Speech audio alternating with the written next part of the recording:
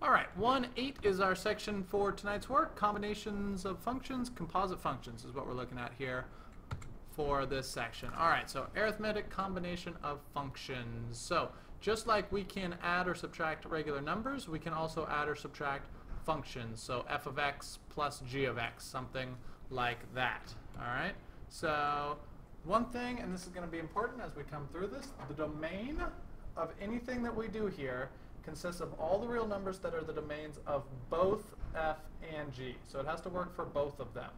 All right? You can also not have g of x equal to 0 when we're dividing, because remember, we can never divide by 0. Okay? All right, so here's our different function combinations. So if we write it like this, what we're going to say is take whatever our f of x function is and add it to our g of x function. Okay, and that's true all the way down. If we multiply, we would multiply the two functions together. All right, so let's take a look at a couple examples here. So, given f of x is 2x plus 1 and g of x is x squared plus 2x minus 1, let's add them. So we're going to say 2x plus 1. And I like to do it vertically because then we can keep our like terms lined up. X squared plus 2x minus 1. We add them up. We've got x squared. We've got 4x. Our 1's cancel out. So that is our answer. All right, and then evaluate the sum when x equals 3. So let's plug 3 in there. So this is f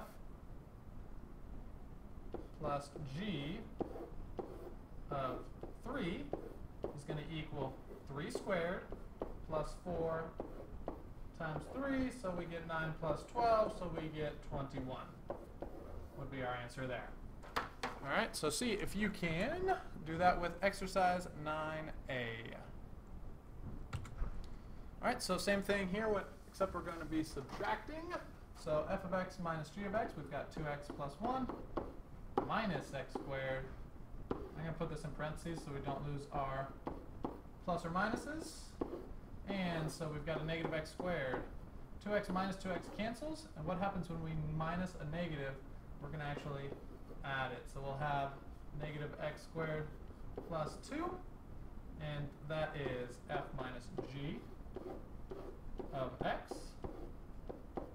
So if we do f minus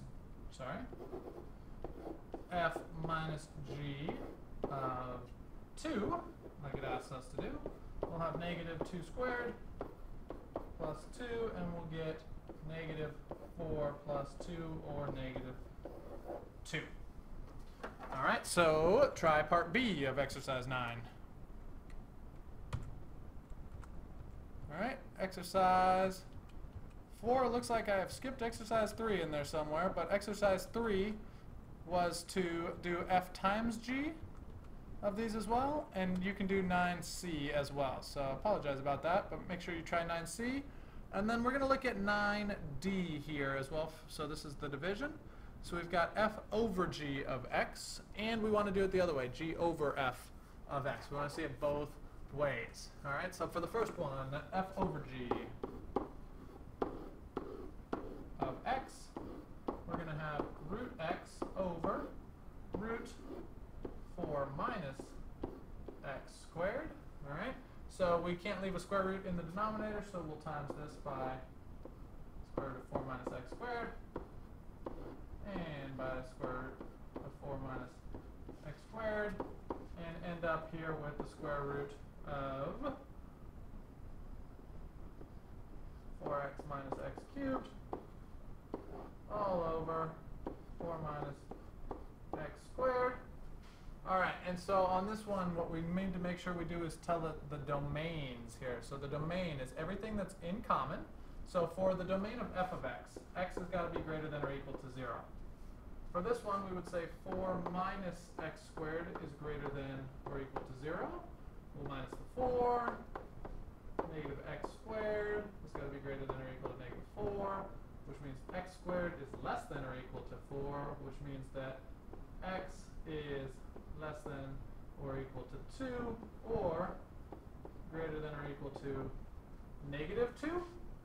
All right, and so we need to be in common with these, right? So the only numbers that are in common here that are bigger than 0 and less than negative 2 would be from 0 to x to 2. That would be our domain. We also have to say that now our new denominator, 4 minus x squared,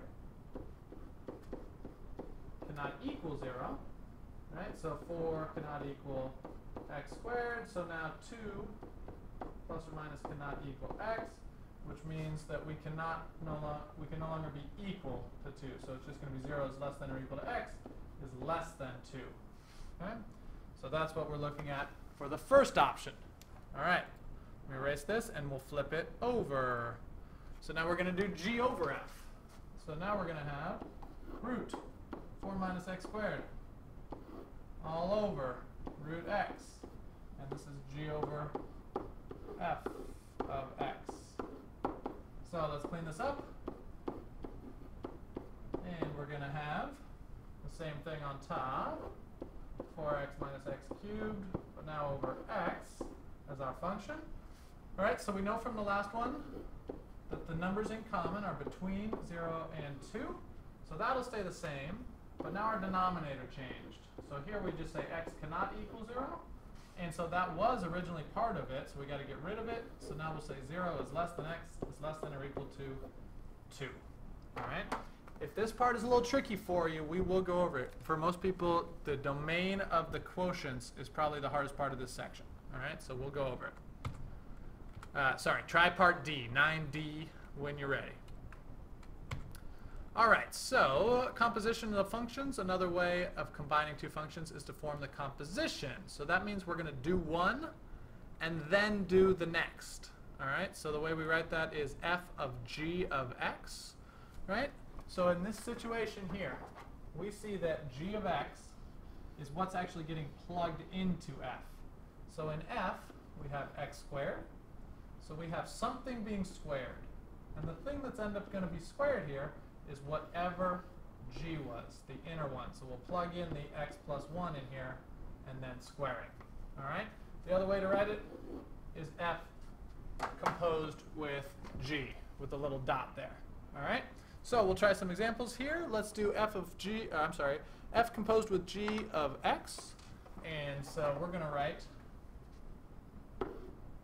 something plus 2, because that's the one on the outside, the one that comes first, is something plus 2. And what is that something? That something is 4 minus x squared. So that would go in here. And then we can clean it up. 4 plus 2 is 6, so we have 6 minus x squared. That would be A. For B, we're going to go the other way. We're going to say 4 minus something squared, and that something is x plus 2. So we're going to have 4 minus, I'm going to FOIL this out, x squared plus 4x plus 4. So we'll clean this up. 4 minus 4 cancels, and we've got negative x squared minus 4x. Careful with your negatives. Don't forget to distribute them. All right, and so now we're going to do g composed with f of negative 2. Well, we already have the x version, so let's just plug in negative 2 wherever we see the x's. And we've got negative 4 plus 8, which is equal to 4. All right? See if you can do that for problem 37. All right, so let's talk about the domain of a composite function here. So we want to find the domain of g of f of g of x for the functions given by this. So remember, it's the things that are in common here. All right? So when we look at the domain of f of x, it's all real numbers, right? If we look at g of x, it's the square root of 9 minus x squared. 9 minus x squared must be greater than 0, right? So here we can move this over. X squared is less than 9. So now when I'm going to rewrite it like this, just a little easier to read. And so x must be less than or equal to 3, or greater than or equal to negative 3. So we need to be in between those two, and it's in common, right? So if this is everything, but this one says only these, then this is going to supersede that, and that's going to be our answer. Okay? All right, so see if you can try that on exercise 41. All right, let's try to decompose this, right? The function given by h of x equals 1 over x minus 2 squared as the composition of two functions. So this is a problem where you can have many, many different answers, right? It depends on how you set it up. What I see here is two things going on. We got 1 divided by something, right?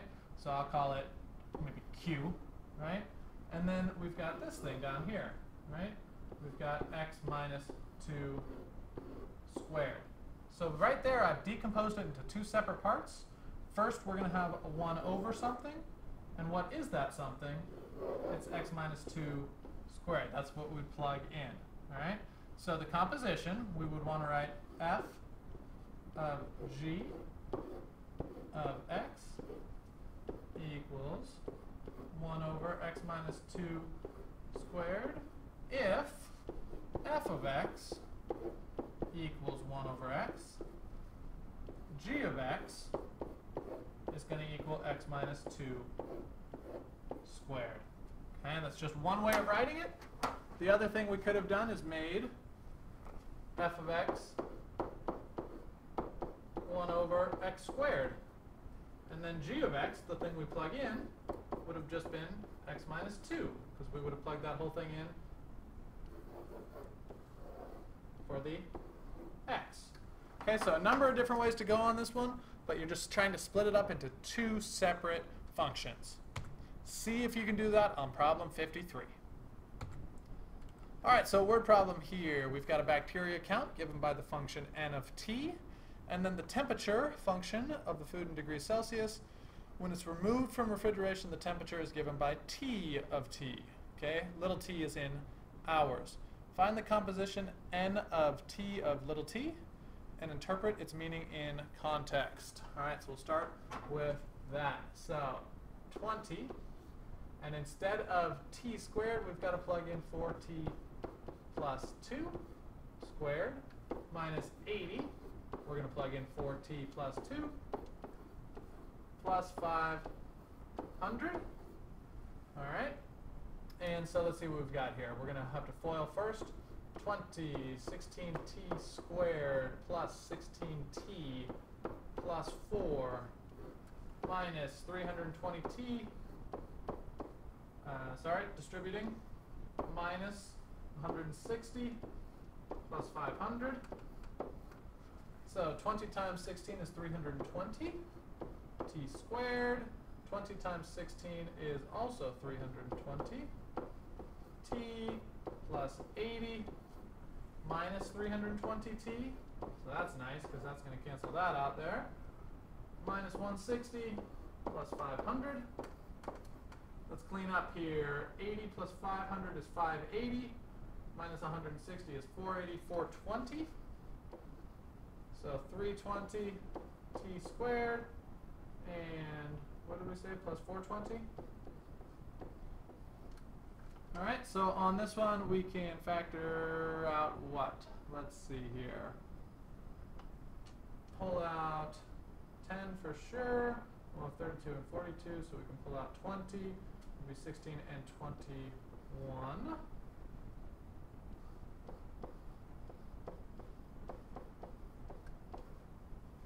Okay, and so we have decomposed that down as far as we can go. So now let's go ahead and plug in 2,000 there for t.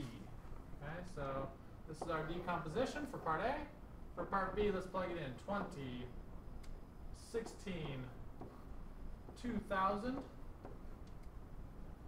I'm sorry, we're trying to find the time when it reaches. We're solving for t, so we're going to set this equal to 2,000.